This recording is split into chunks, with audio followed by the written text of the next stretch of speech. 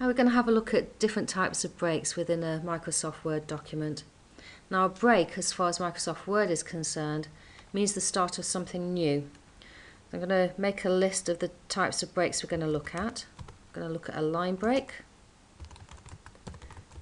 paragraph break, page break, section break, and a column break. See, each one of these markers is a paragraph break. However, if I delete this paragraph break and hold down the Shift key and press Enter, it creates a line break instead. Now these two separate lines are still part of the same paragraph, so if I change the alignment of one line, it will change the alignment of the other as well. Whereas these all change the alignment independently. And that's the same for all of the paragraph formatting changes. Change one section, it'll change the other as well. Right, for a page break, I'd like to put in some random text.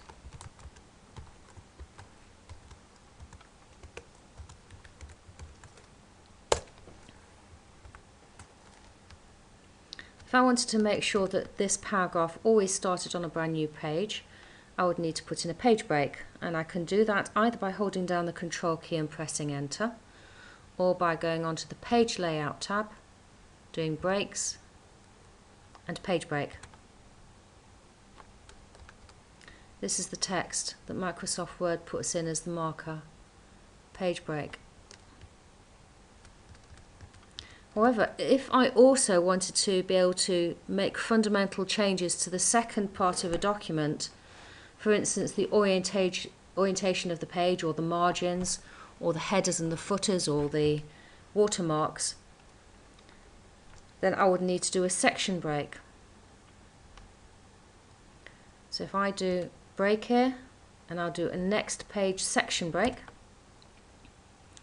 Now the document before the section break can be formatted completely differently to the document after the section break.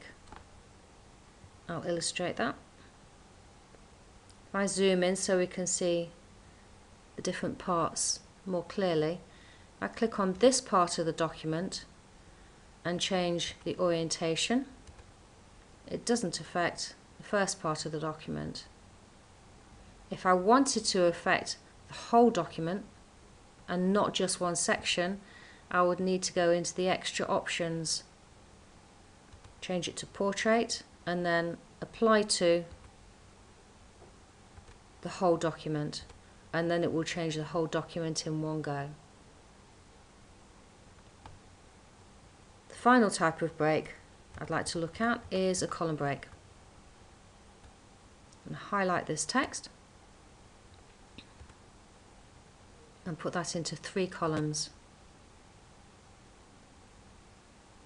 Now this break here, incidentally, that it's created is another section break, but it's a continuous section break, so it doesn't force a new page. So any text that you have after this point will effectively be a new section. But if I would like to create a column break, I can click at this point, do break and column break.